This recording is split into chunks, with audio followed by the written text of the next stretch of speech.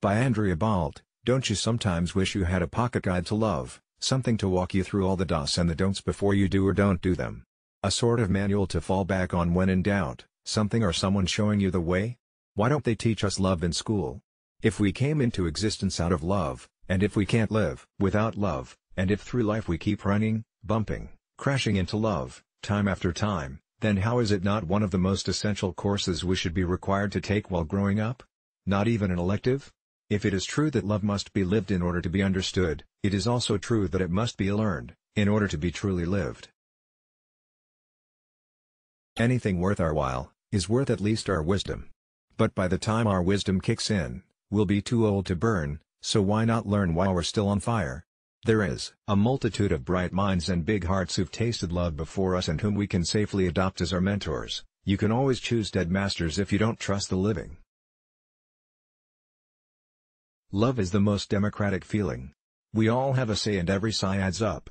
It's the old, universal language everyone speaks, no matter their dialect or accent.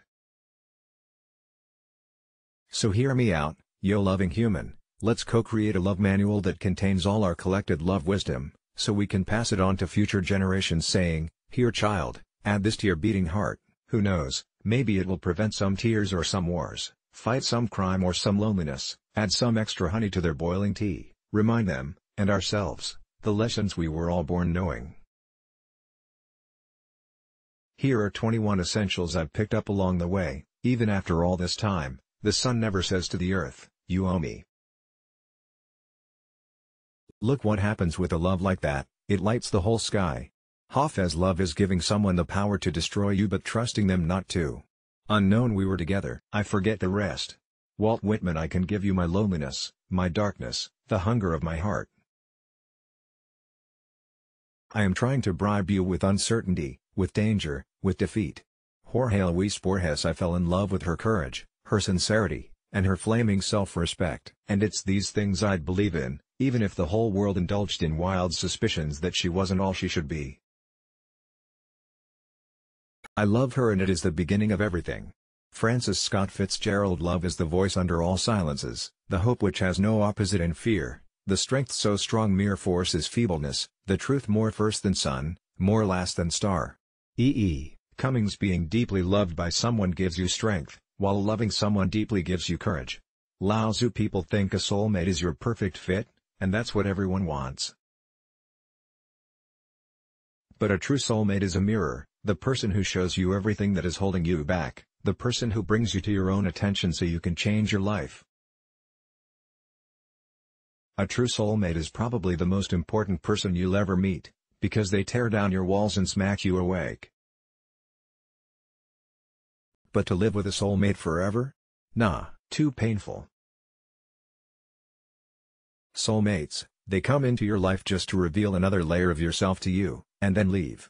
A soulmate's purpose is to shake you up, tear apart your ego a little bit, show you your obstacles and addictions, break your heart open so new light can get in, make you so desperate and out of control that you have to transform your life. Elizabeth Gilbert we're all a little weird, and life is a little weird. And when we find someone whose weirdness is compatible with ours, we join up with them and fall into mutually satisfying weirdness, and call it love. Drive. Seuss to love at all is to be vulnerable. Love anything and your heart will be wrung and possibly broken. If you want to make sure of keeping it intact you must give it to no one, not even an animal. Wrap it carry round with hobbies and little luxuries, avoid all entanglements. Lock it up safe in the casket or coffin of your selfishness. But in that casket, safe, dark, motionless, airless, it will change. It will not be broken, it will become unbreakable, impenetrable, irredeemable. To love is to be vulnerable. C.S. Lewis So, I love you because the entire universe conspired to help me find you. Paulo Coelho real love is never perplexed, never qualifies, never rejects, never demands. It replenishes, by grace of restoring unlimited circulation. It burns, because it knows the true meaning of sacrifice. It is life illuminated. Henry Miller go after her. Fuck, don't sit there and wait for her to call, go after her because that's what you should do if you love someone.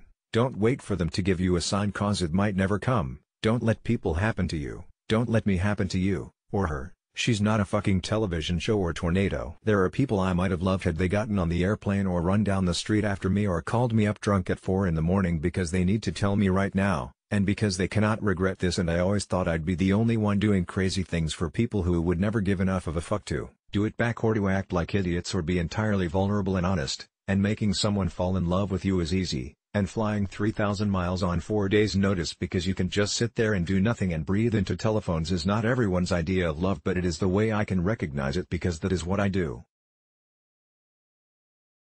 Go scream it and be with her in meaningful ways because that is beautiful and that is generous and that is what loving someone is, that is raw and that is unguarded, and that is all that is worth anything, really. Harvey Milk, please let us not interfere with the other's work or play, nor let the world see our private joys or disagreements. In this connection I may have to keep some place where I can go to be myself, now and then, for I cannot guarantee to endure at all times the confinements of even an attractive cage. Amelia Earhart. There are two basic motivating forces, fear and love.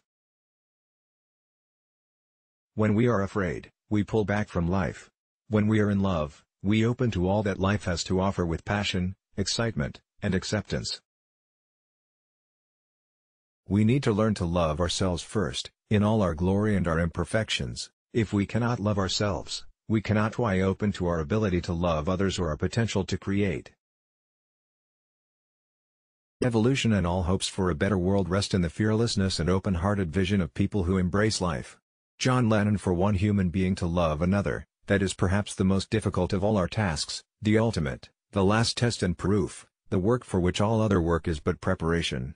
Rainer Maria Rilke. Let there be spaces in your togetherness, and let the winds of the heavens dance between you. Love one another but make not a bond of love, let it rather be a moving sea between the shores of your souls. Khalil Gibran. Anxiety is love's greatest killer. It makes others feel as you might when a drowning man holds onto you. You want to save him, but you know he will strangle you with his panic. Anna Easton. I love you without knowing how or when or from where. I love you straightforwardly, without complexities or pride, so I love you because I know no other way than this, where I do not exist nor you, so close that your hand on my chest is my hand, so close that your eyes close as I fall asleep. Pablo Neruda. Love is the only way to grasp another human being in the innermost core of his personality. No one can become aware of the very essence of another human being unless he loves him. By his love he is enabled to see the essential traits and features in the beloved person, and even more, he sees that which is potential in him, which is not yet actualized but yet ought to be actualized. Furthermore, by his love, the loving person enables the beloved person to actualize these potentialities. By making him aware of what he can be and of what he should become, he makes these potentialities come true. Viktor Frankl. Love is patient, love is kind.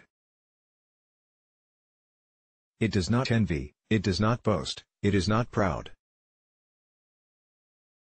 It does not dishonor others, it is not self-seeking, it is not easily angered, it keeps no record of wrongs. Love does not delight in evil but rejoices with the truth. It always protects, always trusts, always hopes, always perseveres. Love never fails.